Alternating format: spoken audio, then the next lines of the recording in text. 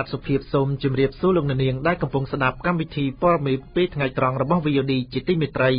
មេតិកាព័ត៌មានសំខាន់ៗសម្រាប់ថ្ងៃសុក្រទី25ខែសីហាឆ្នាំ2017នេះរួមមានសមាជិកព្រឹទ្ធសភាអាមេរិកថាលោកហ៊ុនសែននឹងប្រើយុទ្ធសាស្ត្រផ្ដាច់ការបំបិទសម្លេងប្រឆាំងតុលាការជាន់ខ្ពស់លើកពេលសាវនាការសកម្មជនដីធ្លីនៅតំបន់បឹងកក់4រូបរួមទាំងព័ត៌មានសំខាន់ៗមួយចំនួនទៀតដែលនឹងជម្រាបជូនលោកអ្នកនាងស្ដាប់ជាបន្តបន្ទាប់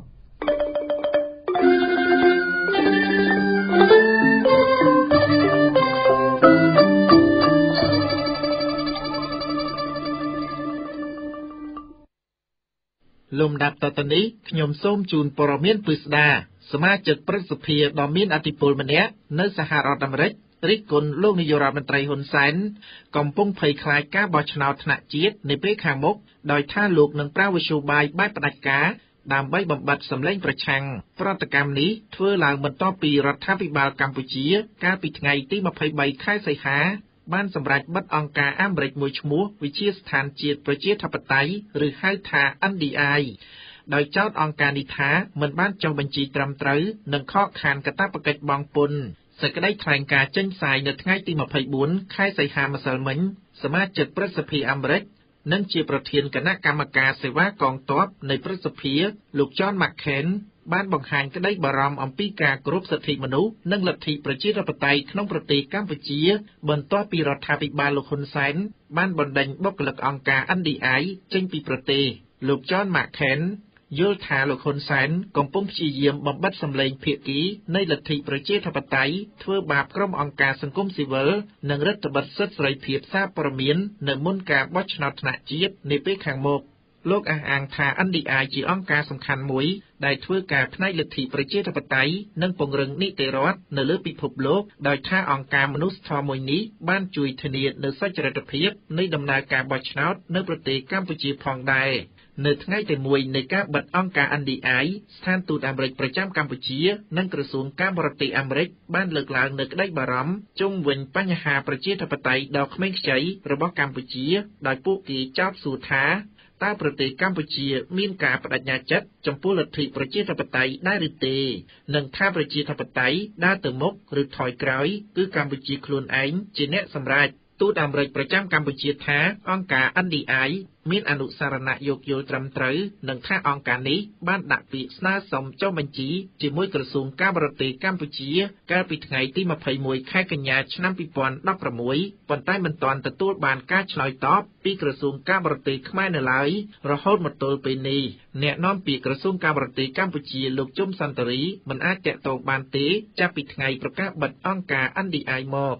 អ្នកនាំពាក្យគណៈបកប្រជាជនកម្ពុជាលោកសុកអេសានលើកឡើងថាការបិទអង្គការ NDI និងហាមឃាត់ប្រព័ន្ធផ្សព្វផ្សាយកាលពីពេលថ្មីៗនេះគឺដោយសារពួកគេមានទំនោរទៅរកគណៈបកប្រឆាំងនិងថាបានរំលោភច្បាប់កម្ពុជាលោកថានេះជាការអនុវត្តច្បាប់ក្នុងសង្គមប្រជាធិបតេយ្យលោកអ្នកនាងស្ដាប់ជាទីមេត្រីតុលាការកំពូលនៅព្រឹកថ្ងៃសុក្រនេះបានប្រកាសលើកពេលសាវនាការលើសកម្មជនដីធ្លីនៅតំបន់បឹងកក់ចំនួន4នាក់តាមសំណើរបស់មេធាវីការពីក្តីករណីប្តឹងជំទាស់និងសេចក្តីសម្រេចរបស់សាលាដំបងរាជធានីភ្នំពេញកាលពីកន្លងទៅកាលពីថ្ងៃទី19ខែកញ្ញាឆ្នាំ2016សាលាដំបងរាជធានីភ្នំពេញបានសម្រេចផ្តន្ទាទោសសកម្មជនដីធ្លីនៅតំបន់បឹងកក់ចំនួន4នាក់នោះដោយដាក់ពន្ធនាគារម្នាក់ចំនួន6ខែដោយចោទប្រកាន់ពីបទជេរប្រមាថនិងប្រឆាំងអាជ្ញាធរសាលារាជធានីភ្នំពេញកាលពីចុងឆ្នាំ2011ដោយមិនសុខចិត្តចំពោះការសម្រេចរបស់តុលាការថ្នាក់ក្រោមករណីនេះមេធាវីការពីក្តីសកម្មជនដីធ្លីទាំងនោះបានដាក់ពាក្យប្តឹងជំទាស់មកតុលាការកំពូល VOD មិនអាចសុំការអត្ថាធិប្បាយបន្ថែមពីលោកស្រីសាមសុគន្ធាដែលជាមេធាវីការពីក្តីឲ្យសកម្មជនដីធ្លីទាំង4នាក់ដើម្បីសុំការពន្យល់ពីមូលហេតុ នៃការសំពន្យាពេលសវនកម្មនៅថ្ងៃនេះបាននៅឡើយទេដោយទូរស័ព្ទចូលមិនមានអ្នកទទួលសកម្មជនដីធ្លីដែលត្រូវបានសាលាដំបងផ្តន្ទាទោសទាំង4នាក់នោះរួមមានអ្នកស្រីទេវនីអ្នកស្រីហេងស្រីមុំអ្នកស្រីគង់ចន្ទថានិងអ្នកស្រីបើឆវីប៉ុន្តែតុលាការមិនបានឃុំខ្លួនស្ត្រីទាំង3នាក់នោះទេដោយបើកសិទ្ធិឲ្យប្តឹងជំទាស់ដោយឡែកអ្នកស្រីទេវនីតុលាការបន្តឃុំខ្លួនដដែលហើយអ្នកស្រីត្រូវបានតុលាការកាត់ទោសមួយករណីថ្មីទៀតដាក់ពន្ធនាគារ2ឆ្នាំកន្លះដោយចោទថាប្រើហិង្សាលើក្រុមសន្តិសុខខណ្ឌដូនពេញកាលពីឆ្នាំ2013លោកអ្នកនាងជាទីមេត្រីសហគ្រិនវ័យក្មេងដែលទទួលបានជោគជ័យក្នុងមុខជំនួញបានលើកទឹកចិត្តដល់យុវជនជំនាន់ក្រោយឲ្យក្លាហានក្នុងការចាប់ផ្ដើមមុខជំនួញនៅខ្លួនឯងដោយថាមិនត្រូវរាថយចំពោះឧបសគ្គឡើយកញ្ញាថាញ់ច័ន្ទសុធារីរាយការណ៍សហគ្រិនវ័យក្មេងដែលទទួលបានជោគជ័យក្នុងមុខជំនួញបានលើកទឹកចិត្តដល់យុវជនជំនាន់ក្រោយឲ្យក្លាហានក្នុងការចាប់ផ្ដើមមុខជំនួញដោយខ្លួនឯងដោយថាមិនត្រូវរាថយចំពោះឧបសគ្គឡើយសហគ្រិនបានថ្លែងបែបនេះនៅក្នុងកម្មវិធីសិក្ខាសាលាស្ដីពីធុរកិច្ចធំជាងគេដែលបានប្រព្រឹត្តទៅនៅរាជធានីភ្នំពេញនៅថ្ងៃទី24ខែសីហានេះដែលកម្មវិធីនេះមានអ្នកចូលរួមប្រមាណ 73,000 នាក់ស្ថាបនិក Small World និងជាវាគ្មិនមួយរូបនៅក្នុងកម្មវិធីខាងលើលោកថុលរដ្ឋីបានបង្ហាញប្រាប់ថាក្មេងៗជំនាន់ក្រោយគួរតែចាប់ផ្ដើមធ្វើជំនួញដោយខ្លួនឯងដោយលោកថាការធ្វើជំនួញមិនចាំបាច់តែមានថវិកាច្រើននោះទេហើយបើសិនជាជួបនឹងការបរាជ័យគួរតែចាត់ទុកវាជាមេរៀនហើយចាប់ផ្ដើមធ្វើម្ដងទៀតដោយព្យាយាមផ្លាស់ប្ដូរវិធីសាស្ត្រក្នុងការធ្វើមុខជំនួញ business មិនមែនសំខាន់តែលើយើងមានលុយច្រើនដើម្បី start ទេយើងអត់មានលុយក៏ start បានដែរបើមិនយើងគិតថាយើងត្រូវតែមានលុយប៉ុណ្ណេះដើម្បី start អញ្ចឹងយើងអត់ឲ្យតម្លៃនៃលុយនៅក្នុងបែបរបស់យើងទេធ្វើទៀតនិយាយទៅប្រាជ័យរហូតអានេះគាត់ថាយើងដូរវិធីសាស្ត្រធ្វើយើងបើថាយើងប្រាជ័យហើយយើងឈប់អាហ្នឹងយើងប្រាជ័យហើយខ្ញុំអត់ដែលគិតថាខ្ញុំប្រាជ័យវាគ្រាន់តែជាផ្នែកមួយនៃការសិក្សាលោកហាវគង្ងីដែលជាវាគ្មិនមួយរូបទៀតបានបង្ហាញប្រាប់ពីជំហានដែលអាចធ្វើឲ្យអ្នកដែលមានបំណងធ្វើជំនួញសម្រេចបានជោគជ័យលោកថាដំបូងត្រូវមានទំនុកចិត្តលើខ្លួនឯងបន្ទាប់មកត្រូវយកចិត្តទុកដាក់ក្នុងការងារហើយត្រូវមានផែនការព្រមទាំងសួរយោបល់ពីក្រុមគ្រួសារនិងជំហានចុងក្រោយគឺចាប់ផ្ដើមអនុវត្តតែក្តីខ្មែរក៏បានឆ្លាស់ទៅវិញធ្វើវាឲ្យទៅជាការពិតព្រោះការធ្វើឲ្យក្តីខ្មែរមួយទៅជាការពិតវាមិនមែនជារឿងងាយស្រួលនោះទេចំណុចទី2គឺតកតងទៅនឹងការប្រកបការយកចិត្តទុកដាក់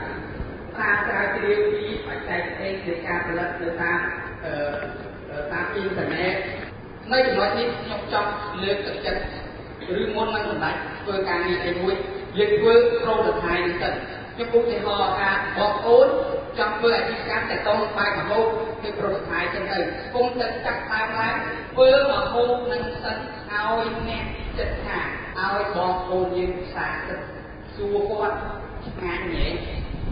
គឺរឿងមិនទីត្រូវណាលោកបន្ថែមថាការមានគំនិតចង់ក្លាយជាសហគ្រិនម្នាក់គឺជារឿងងាយស្រួលតែអ្វីដែលសំខាន់និងពិបាកជាងនេះនោះគឺការធ្វើឲ្យខ្លួនឯងក្លាយទៅជាសហគ្រិនដែលជោគជ័យលោកថាគន្លឹះដែលសំខាន់បំផុតដើម្បីទទួលបានជោគជ័យគឺការមានទំនុកចិត្តលើខ្លួនឯងហើយមិនត្រូវស្ដាប់តែពាក្យសម្ដីរបស់អ្នកដទៃនោះទេមិនត្រូវឲ្យសម្ដីរបស់អ្នកដទៃមកបំផ្លាញនូវក្តីសង្ឃឹមរបស់ខ្លួនឯងឡើយរដ្ឋមន្ត្រីក្រសួងអប់រំយុវជននិងកីឡាលោកហងជួនណារុនមានប្រសាសន៍ថាមូលហេតុដែលបង្កើតកម្មវិធីនេះឡើងគឺដើម្បីលើកកម្ពស់ការយល់ដឹងសហគ្រិនភាពនិងតម្រង់ទិសដល់យុវជនដែលមានបំណងក្នុងការផ្ដួចផ្ដើមអាជីវកម្មផ្ទាល់ខ្លួនតែយ៉ាងណាក្ដីលោកថាមុននឹងឈានទៅចាប់អាជីពជាអ្នកជំនួញបានត្រូវតែមានចំណេះដឹងទើបទទួលបានជោគជ័យគោលដៅដែលយើងមកទីនេះរួមគ្នានេះគឺលើកកម្ពស់ការយល់ដឹងខាងផ្នែកសហគ្រិនភាពហើយបងប្អូនទាំងអស់ដែលជានិស្សិតអាចថ្ងៃក្រោយទៅខ្លាយទៅជាសហគ្រិនជាស្វែងយល់បញ្ញានេះហើយក៏ផ្ដល់ឲ្យបងប្អូននៅសញ្ញាណដែលក៏ជួយ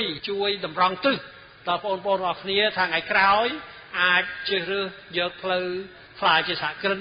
បង្កើតអាជីវកម្មដោយខ្លួនឯងអញ្ចឹងមូលហេតុអីបានជាយើងយកចិត្តទុកដាក់ក្នុងការបណ្ដុះបណ្ដាលសហគ្រិនភាពបាទអញ្ចឹងយើងដឹងហើយថាយុវជនបាទត្រូវមានចំណេះដឹងបាទត្រូវមានជំនាញដើម្បីទៅថ្ងៃក្រោយទៅធ្វើការបាទដើម្បីទៅធ្វើការទទួលបានមានមុខរបរល្អទទួលបានប្រាក់ចំណូលសមរម្យត្រូវការចំណេះដឹង និស្សិតឆ្នាំទី3នៅសាកលវិទ្យាល័យភូមិន្ទនីតិសាស្ត្រនិងវិទ្យាសាស្ត្រសេដ្ឋកិច្ចកញ្ញាទេពស្រីនិតនិយាយថាខ្លួនពិតជាចង់បើកមុខជំនួញដោយខ្លួនឯងដោយហេតុថានៅពេលដែលយើងខិតខំប្រឹងប្រែងកាន់តែខ្លាំងលទ្ធផលក៏នឹងបានមកខ្លួនយើងផ្ទាល់តែម្ដងកញ្ញាបន្តថាកម្មវិធីនេះពិតជាល្អព្រមទាំងកាន់តែជំរុញឲ្យកញ្ញាមានទឹកចិត្តក្នុងការធ្វើមុខជំនួញនៅថ្ងៃមុខចិត្តរបស់ខ្ញុំគឺចង់បើក business ផ្ទាល់ខ្លួនដែរអញ្ចឹងខ្ញុំគិតថាកម្មវិធីនេះគឺល្អមែនទែនហើយណាមួយការដែលធ្វើ business ខ្លួនឯងគឺយើងដូចជាធ្វើការឲ្យខ្លួនឯងអញ្ចឹងយើងកាន់តែខំប្រឹងគឺយើងកាន់តែទទួលបានខ្លួនឯងកាន់តែច្រើនយើងបានជួបវ័យក្មេងគាត់មានបទពិសោធន៍ច្រើនគាត់ទទួលបានជួបតែយើងកាន់តែមានគំនិតកាន់តែមានចំណុចព្រួយកាន់តែមានគំនិតកាន់តែភ្លឺដើមទៅមុខទើបប្រាជ្ញាអត់ខ្វល់សំខាន់ទៅមុខកម្មវិធីនេះត្រូវបានរៀបចំឡើងដោយមានការសហការគ្នារវាងក្រសួងអប់រំយុវជននិងកីឡានិងអង្គការពលកម្មអន្តរជាតិប្រចាំកម្ពុជាក្នុងគោលបំណងបំបែកកំណត់ត្រាពិភពលោក Guinness ស្ដីពីធុរកិច្ចនិងលើកទឹកចិត្តឲ្យយុវជនជំនាន់ក្រោយមានគំនិតផ្ដួចផ្ដើមធ្វើមុខជំនួញដោយខ្លួនឯងនាងខ្ញុំថាញ់ច័ន្ទសុធារី VOD ភ្នំពេញលោកអ្នកនាងជាទីមេត្រីព័ត៌មានដាច់ដライមួយទៀតចាប់តាំងពីដើមសប្តាហ៍នេះមជ្ឈមណ្ឌលកម្ពុជាដើម្បីប្រព័ន្ធផ្សព្វផ្សាយឯករាជ្យហៅកាត់ថា CCIM បានទទួលការជូនដំណឹងជាបន្តបន្ទាប់ពីស្ថានីយវិទ្យុដៃគូជាច្រើនក្នុងការបញ្ឈប់លែងឲ្យមានការចាក់ផ្សាយនៅកម្មវិធីវិទ្យុសម្លេងប្រជាធិបតេយ្យ VOD ដោយពុំបានផ្ដល់មូលហេតុច្បាស់លាស់បន្ទាប់ពីមានការគំរាមកំហែងរបស់រដ្ឋាភិបាលប្រឆាំងនឹងប្រព័ន្ធផ្សព្វផ្សាយឯករាជ្យដូចជាសារព័ត៌មាន The Cambodia Daily វិទ្យុអាស៊ីសេរីនិងវិទ្យុសម្លេងសហរដ្ឋអាមេរិកក្នុងអំឡុងពេលប៉ុន្មានសប្តាហ៍ថ្មីៗកន្លងមកការផ្សាយរបស់វិទ្យុសម្លេងប្រជាធិបតេយ្យ VOD តាមរយៈស្ថានីយវិទ្យុ FM 106.5 និង 106.7 ត្រូវបានបញ្ឈប់កាលពីថ្ងៃអង្គារនិងថ្ងៃពុធជាបន្តបន្ទាប់គិតត្រឹមថ្ងៃប្រហ័សម្សិលមិញស្ថានីយវិទ្យុនៅតាមបណ្ដាខេត្តចំនួន3ផ្សេងទៀតគឺ FM 91.25 នៅសៀមរាប FM 91.25 នៅខេត្តបាត់ដំបងនិង FM 101 នៅខេត្តបន្ទាយមានជ័យក៏បានផ្អាកការផ្សាយរបស់ VOD ទាំងស្រុងផងដែរ CCIM ជឿជាក់ថាសកម្មភាពរបស់រដ្ឋាភិបាលក្នុងការបិទប្រព័ន្ធផ្សព្វផ្សាយឯករាជ្យនៅក្នុងប្រទេសកម្ពុជាគឺជាចេតនានយោបាយឈានឆ្ពោះទៅរកការបោះឆ្នោតជ្រើសតាំងតំណាងរាស្ត្រដែលនឹងប្រព្រឹត្តទៅនៅខែកក្កដាឆ្នាំ2018ខាងមុខនាយកប្រតិបត្តិ CCIM លោកប៉ាងុនទៀងបានថ្លែងថាការធ្វើបុកតុកម្នេញលើប្រព័ន្ធផ្សព្វផ្សាយឯករាជ្យនឹងធ្វើឲ្យប៉ះពាល់យ៉ាងធ្ងន់ធ្ងរដល់ដំណើរការនៃការបោះឆ្នោតរបស់ប្រទេសកម្ពុជាវិទ្យុសម្លេងប្រជាធិបតេយ្យ VOD បានផ្សាយតាមរយៈរលកធាតុអាកាសរបស់ស្ថានីយវិទ្យុ FM នានាចាប់តាំងពីឆ្នាំ2003និងបានដំណើរការផ្សាយតាមប្រព័ន្ធអ៊ីនធឺណិតចាប់តាំងពីឆ្នាំ2012មកម្ល៉េះបាទលោកអ្នកនាងស្ដាប់ជាទីមេត្រីព័ត៌មានជាតិនៅពេលនេះចាប់តែប៉ុណ្ណេះVOD ព័ត៌មានឯករាជ្យព័ត៌មានអន្តរជាតិនៅពេលនេះជម្រាបជូនដោយលោកសូជយុត្តមបាទលោកអ្នកនាងស្ដាប់ជាទីមេត្រីសម្រាប់ព័ត៌មានអន្តរជាតិនៅវេលាថ្ងៃត្រង់នេះយើងចាប់ផ្ដើមជាមួយនឹងព័ត៌មានជុំវិញស្ថានភាពនយោបាយនៅក្នុងប្រទេសថៃក្រមប្រជាជនថៃរាប់រយនាក់ដែលគាំទ្រអតីតនាយករដ្ឋមន្ត្រីថៃអ្នកស្រីយីងឡាក់ស៊ីនវ៉ាត់បានចាប់ផ្ដើមប្រមូលផ្ដុំនៅខាងក្រៅតុលាការកំពូលនៅទីក្រុងបាងកកនៅព្រឹកថ្ងៃនេះតែប៉ុន្មានម៉ោងប៉ុណ្ណោះមុននឹងតុលាការនេះសម្រាប់លើរឿងក្តីមួយប្រឆាំងនឹងអ្នកស្រីយីងឡាក់ដែលអាចធ្វើឲ្យអ្នកស្រីប្រឈមមុខនឹងទោសជាប់ពន្ធនាគារដល់ទៅ10ឆ្នាំនេះដោយយោងតាមការចុះផ្សាយរបស់ទីភ្នាក់ងារព័ត៌មាន Reuters បានចុះផ្សាយបន្តថាសាលក្រមដែលត្រូវបានរងចាំយ៉ាងយូរនេះអាចបង្កឲ្យមានភាពតានតឹងនៅក្នុងប្រទេសថៃឡើងវិញខណៈដែលប្រទេសនេះកំពុងមានការបែកបាក់ខាងនយោបាយស្រាប់ទៅហើយនោះតម្រួតថៃនៅទីក្រុងបាងកកបាននិយាយថាកម្លាំងតម្រួតប្រហែល 4000 នាក់ត្រូវបានដាក់ពង្រាយនៅឯតុលាការកំពូលនិងតាមទីតាំងត្រួតពិនិត្យអ្នកស្រីយីងឡាក់ដែលត្រូវបានទម្លាក់ពីអំណាចនៅក្នុងរដ្ឋប្រហារយោធាមួយកាលពីខែឧសភាឆ្នាំ2014នោះត្រូវបាន បានចោទប្រកាន់ដោយរដ្ឋាភិបាលយោធាបច្ចុប្បន្នថាបានធ្វើឲ្យរដ្ឋខាតបង់ប្រាក់ដល់ទៅ $8,000 លានជុំវិញកម្មវិធីស្រូវអង្ករអំឡុងរដ្ឋបាលរបស់អ្នកស្រីកម្មវិធីស្រូវអង្ករនោះត្រូវបានគេមើលឃើញថារដ្ឋាភិបាលអ្នកស្រីយីងឡាក់បានប្រមូលទិញស្រូវពីប្រជាជនក្នុងតម្លៃខ្ពស់ជាងទីផ្សារដល់ទៅ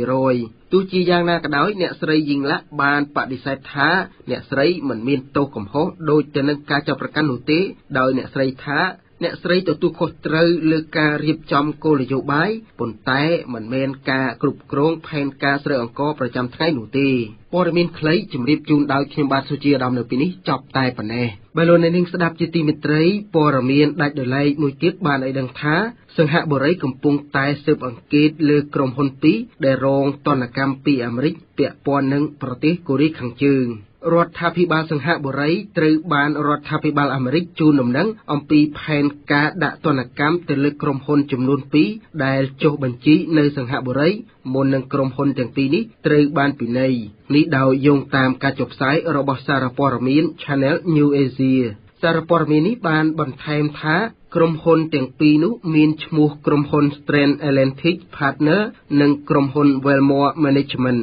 ក្រសួងការបរទេសសង្ហបុរីបានប្រាប់អ្នកសារព័ត៌មានថារដ្ឋាភិបាលសង្ហបុរីកំពុងតែស៊ើបអង្កេតលើក្រុមហ៊ុនទាំងពីរនេះក្រសួងរដ្ឋាភិបាលជាតិអាមេរិកកាលពីថ្ងៃអង្គារកន្លងមកនេះបានដាក់ទណ្ឌកម្មលើក្រុមហ៊ុនចំនួន10និងបុគ្គល6រូបដែលជាផ្នែកមួយនៃការឆ្លើយតបទៅនឹងកម្មវិធីនុយក្លេអ៊ែររបស់កូរ៉េខាងជើងដែលរំលោភទៅនឹងសេចក្តីសម្រេចរបស់ក្រុមប្រឹក្សាសន្តិសុខអង្គការសហប្រជាជាតិក្នុងចំណោមក្រុមហ៊ុនទាំងនោះក៏មានក្រុមហ៊ុនចំនួន2ដែលចុះបញ្ជីនៅសង្ហបុរីនិងជនជាតិរុស្ស៊ី3នាក់ផងដែរបើលោកអ្នកនាងស្ដាប់ជាទីមេត្រីយើងបញ្ចប់ព័ត៌មានអន្តរជាតិនៅវេលាថ្ងៃត្រង់នេះជាមួយនឹងព័ត៌មានស្ដីពីស្ថានភាពសិទ្ធិមនុស្សនៅក្នុងប្រទេសភូមាយ៉ាងហោចណាស់មនុស្ស5នាក់និងពួកបះបោរមូស្លីមរ៉ូហីងយ៉ា7នាក់ត្រូវបានរាយការណ៍ថាត្រូវបានសម្លាប់កាលពីយប់មិញនេះនៅក្នុងរដ្ឋរ៉ាខីនភាគខាងលិចប្រទេសភូមានេះដោយយោងតាមការចុះផ្សាយរបស់ទីភ្នាក់ងារព័ត៌មាន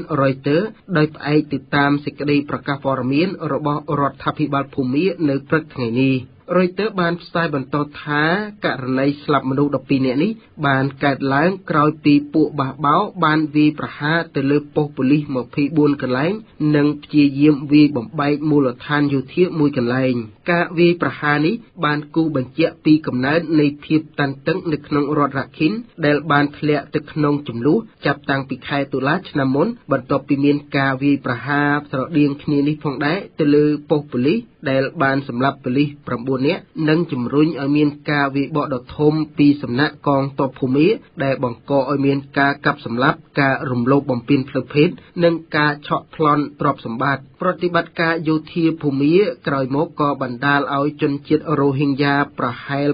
87,000 នាក់រត់ភៀសខ្លួនចូលទៅក្នុងប្រទេសបង់ក្លាដេសហើយអង្គការសហប្រជាជាតិបានចោទកងកម្លាំងសន្តិសុខភូមាថាបានប្រព្រឹត្តឧក្រិដ្ឋកម្មប្រឆាំងមនុស្សជាតិ